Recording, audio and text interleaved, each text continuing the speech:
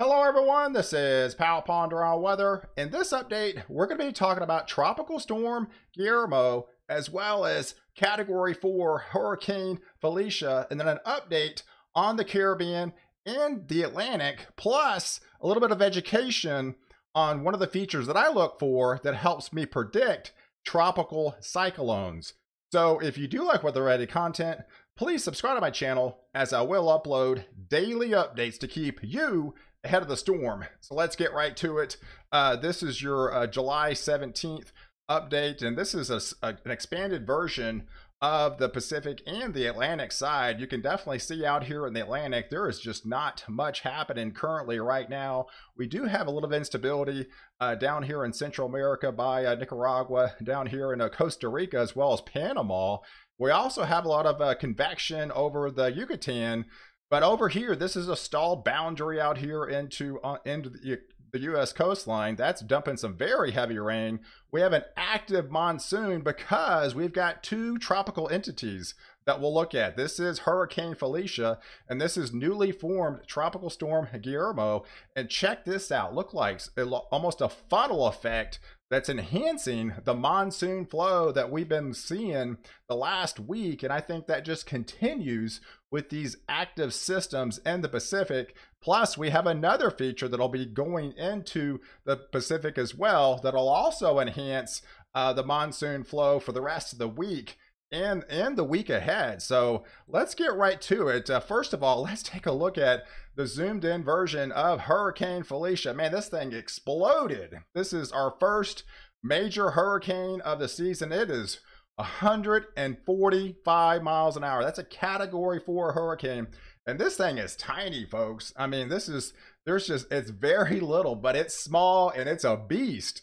Fortunately, this is out in the middle of nowhere, and I think it's actually reached its peak intensity, and then it will start coming down. It's expected to go down to a hurricane by a Monday morning. And there's Hawaii. There's the first island of Hawaii. You can definitely see it's expected to be a tropical depression before it even closely reaches Hawaii. So I don't really expect any impact for land for Hurricane Felicia.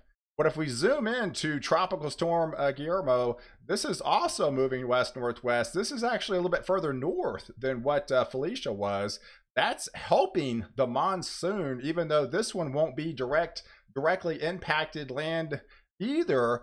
This will have indirect impacts and spread more precipitation into New Mexico, into Arizona, and even parts of California is going to get into the action with this just funnel effect that's going to be feeding into the monsoon over the coming week. With this just additional moisture is going to be amplified into the Pacific. So now let's take a look at a feature that kind of helps me predict tropical cyclones. It is what they call the MJO, which is the Manin-Julie oscillation. So I kind of wanted to slow down and kind of help you understand on how this mechanism works. So it's a major fluctuation in tropical weather on a weekly or monthly time scales. It's a system basically that moves from eastward through the equator. So and it recurs every approximately 30 to 60 days. So this is just a scale. So whenever you have in green, this is what they call an enhanced feature.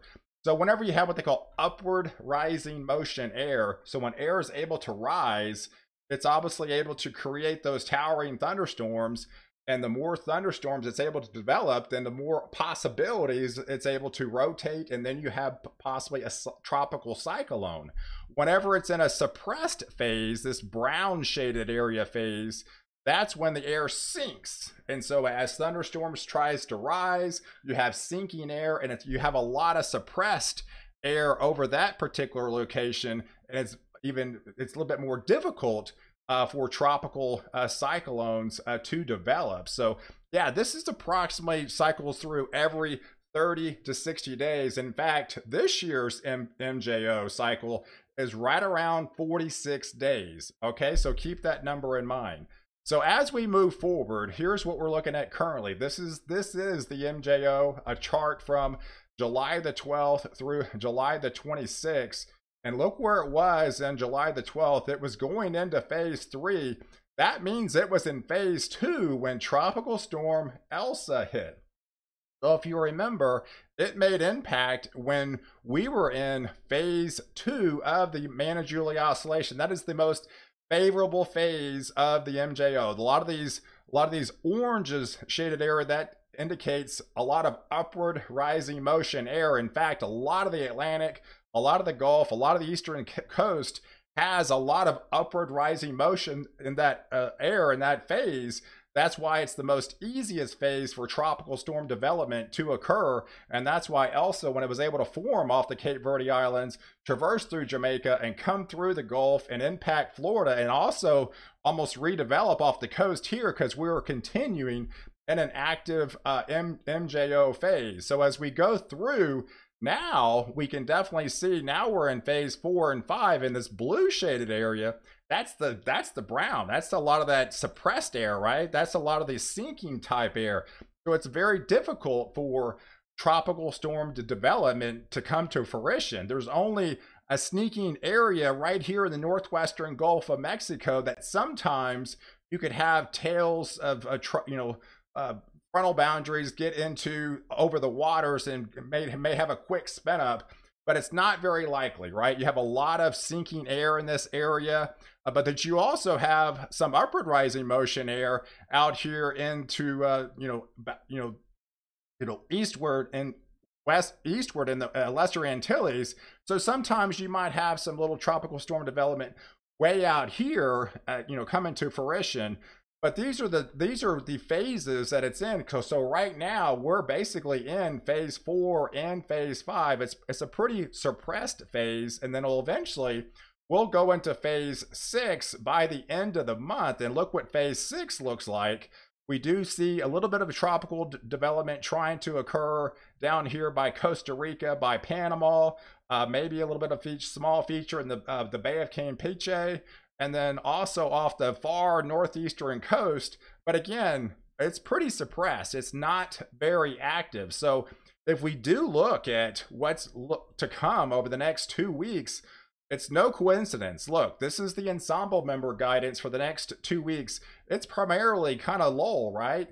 But the only areas that look like they might have even a chance to have some sort of tropical storm formation are the areas that the MJO calls for, possibly in that upward rising motion area. So if you can see this area right here going into phase 6, that's why, or phase 4 and 5, that's why we have this little orange shaded area here of some indicative of small amounts of upward rising motion air.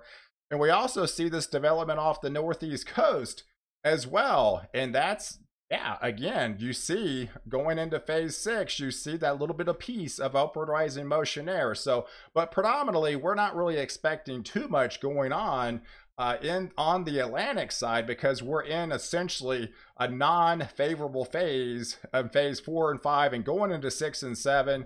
But eventually this will swing around. And like I mentioned, this approximately this year swings around every 46 days. So that essentially means a pattern may repeat itself every 46 days of the cycle. So hypothetically, we would eventually go into, beginning in August, a little bit more active phase, going into phase 8 and 1, because this will continue swinging around. And you can definitely see in the Gulf of Mexico, parts of the East Coast, it has a lot of orange indicated to it. But then this will continue swinging around as we go deeper into August, potentially going back into that more favorable phase of phase 2 and 3 by the time really after mid-month, the mid-August timeframe. This is the area that I'm looking at a little bit more active onto the Atlantic side. So if we go forward, take a look at the next 10 days, you can definitely see there's this area of this blue, this upward rising motion air. And this is what the MJO called for, some upward rising motion air down here by Panama, down here by Costa Rica. That's where we look like we have a little bit more susceptible for that upward rising motion air for those thunderstorms to occur. This is the area that would traverse across onto the Pacific side. And remember, it moves eastward. So right now it's located in the Pacific currently. So that's why the Pacific is fairly active, and that's why it's probably going to continue to remain active over the next several weeks. But eventually by August, that same area that it's over at the Pacific is going to be over on the Atlantic side, and they call that in that enhanced phase, that green shaded area that I showed you, that enhanced phase. So that'll be a little bit more susceptible for thunderstorms to start to rise and possibly start to rotate and form some sort of low-level center. So that's the area of concern as we go into August timeframe. And look, by the end of the month, this is what I'm looking at here. Yeah, it shows that very active phase in the Pacific side, but this will continue to traverse eastward. And eventually, after we get into that August timeframe, especially deeper into August, really mid-month and beyond, we look to be in those phases 8, 1, 2, and 3 of the MJO, which is a lot more favorable phases. And that's, again, going to probably be on the Atlantic side as we go into the month of August. So now let's take a look at last year. So if the MJO hypothetically rotates around every 30 to 60 days, and this year it's every 46 days. So if a pattern repeats itself, yeah, it's no coincidence that some of these hurricanes or tropical forms, entities land in predominantly the same place within a 6 or a 7 week time span. And that actually happened last year. If you recall, Hurricane Laura made landfall on August the 27th in Louisiana, right? As a devastating storm, it rapidly developed. But then literally 43 days later, we had Hurricane Delta basically made landfall 12 miles away. That is no coincidence. That's essentially the MJO saying, hey, this is a pattern's going to repeat itself every certain time frame. And they also call that the recurring cycle theory. So hypothetically, based on the MJO, on the cycles, you can somewhat maybe look at certain areas of making landfall again, 6 weeks down the line. So if we progress forward, what is interesting, let's take a look at Tropical Storm Elsa. Okay. Now, everybody knows Elsa, that recently just happened, and that when we were in active phase 2, which was that very active upward rising motion phase, right? So this traverse came out exactly. Came out of the Caribbean, ran through the Lesser Antilles, ran through the island of Jamaica, came through Cuba, and actually made landfall on July the 6th. Okay, so based on the MJO and this continuing moving across, hypothetically, we would be in phase 2 46 days from now on August the 21st. So if a pattern repeats itself every 46 days, hypothetically, we could make a little bit of a probability. In fact, there's an 84% probability of another entity, a tropical storm entity, could be in and around this same area around that 46 days from the July the 6th. August 26th, and if it doesn't happen that time frame, it could move around again on October the 6th, another 46 days from August 21. So that is just a little bit of a mechanism that I currently use. So those 2 dates in mind, if you live in this particular area on the west coast of Florida, there's a high probability of a potentially another tropical storm entity around the August 21st time frame, around the October 6th time frame, possibly being in and around off the west coast of Florida again, because we essentially would be hypothetically be in active phase 2 again. So that is just definitely one of the features that I look at, to help me predict tropical storm entities, going forward. So, hey, I appreciate you watching this video. If you did like it, please like it, leave your comments below, and definitely subscribe to my channel where I keep you ahead of the storm.